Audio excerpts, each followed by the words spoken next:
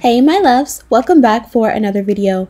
If you're tuning in for the first time, I'm Ashley and today we're going to be slaying an 8-inch Bob Lace wig. She came courtesy of OMGHERHAIR.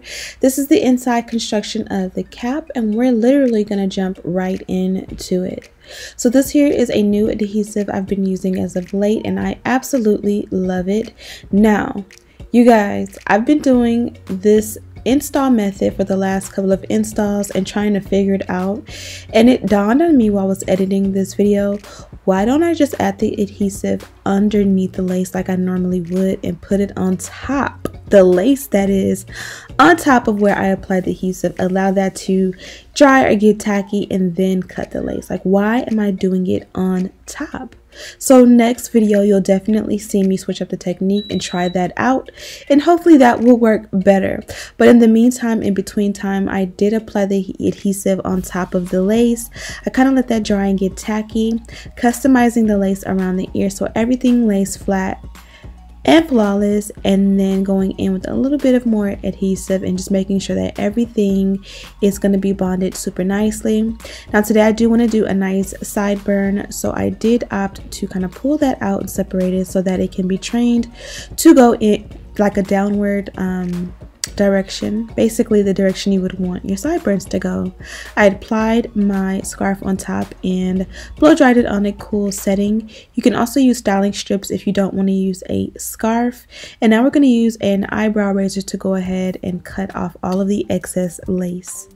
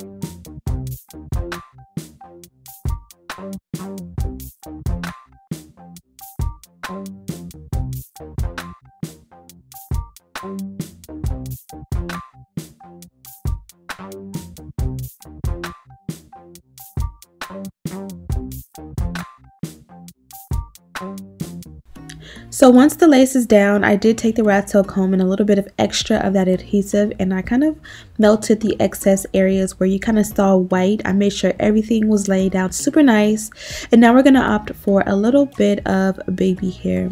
I think the next video I do, there will be a no baby hair look because I've been enjoying baby hair way too much and I know it's not a preference for all of you.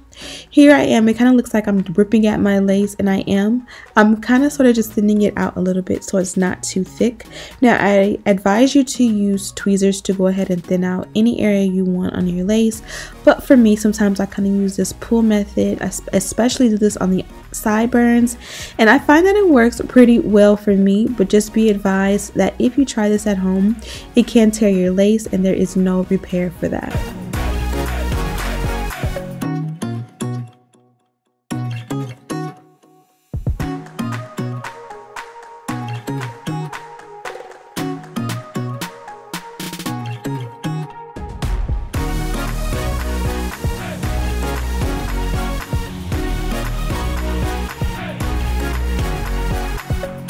Now we all know the sideburns are a little bit tricky, so I applied a little bit more adhesive, blow dried them on a cool setting, and they bonded down just fine. Also, I used foam lotion to form the baby hair up top, but I did switch over to wax for the baby hair down below as well as the sideburn. Number one, wax is not a water base, so it will be easier to apply to these areas without having to worry about the lace lifting up. When you use a foam lotion, it will possibly make your lace lift because again it is water based. Also, I just find that it gives a different hold to baby hair when you use a wax stick. I like both, but be advised that wax kind of will give a white film, especially if you use too much. For me, I used just enough and I did not have that issue. Today we're going with the center part. When you go on the website for this wig, it is a side part wig, and I definitely know a couple of divas did slay it very well as a side part, but again, I wanted a center part today. If I did not mention, this one is 180% density. It's Brazilian origin, and of course it is a Bob Lace wig. I believe this one is 8 inches in length, and of course I have it linked in the description box for you guys to check out. I do work with OMGHERHAIR often, so if you want to check out some other videos that I've done for this company, be sure to look in the description box for those. You guys know my holy grail heat tool as of late has been the electric hot comb.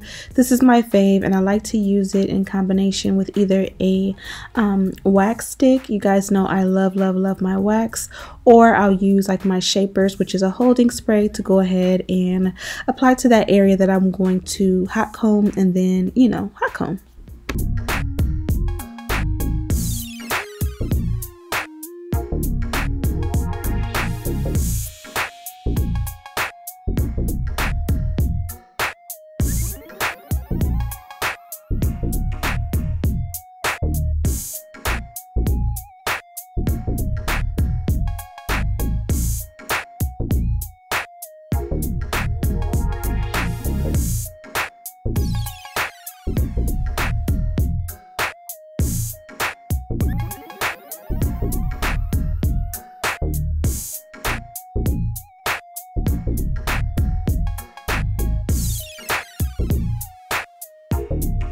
So this install was definitely super simple. Because the hair is straight, I'm just going to go ahead and bump the ends. Now I did, like about a month ago, honestly, prep this wig on camera for you guys, and I completely lost the footage, so we are starting from scratch. I do want to note that I did go ahead and co-wash the wig. I put it on a mannequin head, and I had formed baby hair, and I just did a whole prep work for this wig again in the past, but I lost the footage, and so this one has been sitting in the box since then, probably about a month or so in. So it pretty much was good to go, and I do think it did help that I did co-wash the wig before the application.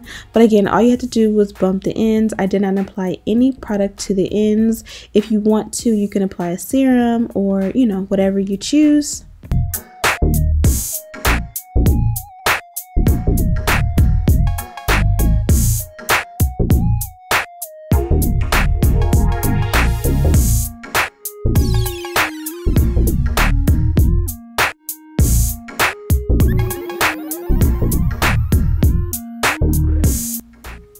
Now we're going to go in and work our magic with the baby hair. I'm not sure if you can tell, but I did thin it out using that pull method, and it made it super thin, which makes it perfect for sideburns. What you do not want is super thick, clumpy sideburns. I know I've had those in the past, but again, we're in 2020 now, and we are going for a slay, flawless from start to finish. So I think this definitely looks a lot better. Now, definitely go in with a powder if you find that your lace is not matching your skin as flawlessly as it should, or of course you can even go a step further and actually tint the lace. For me, I like to make sure that the sideburns are not longer than the lobe of my ear. So now that everything is done, I'm going to add that scarf again and just let everything melt and come together, and then we'll be back with the final results. Voila! Absolutely gorgeous. I'm going to buff out the hairline with a little bit of foundation powder, and I just use the excess that is already sitting on my foundation brush, and we are good to go. Again, this one is a side part wig, so definitely check it out in that way as well. Also, if you do baby hair, kind of comb it or brush it out.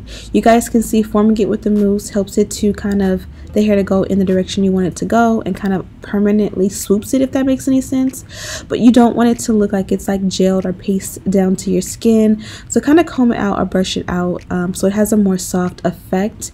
And that's pretty much it. So if you haven't already, be sure to check out OMG Her Hair. Links to this wig are in the description box, and of course this one is not stiff at all. No stiff bobs in 2020. Thank you guys so much for watching. Don't forget to like, subscribe, share this video with your friends, and as always, I'll see you in the next one. Smooches!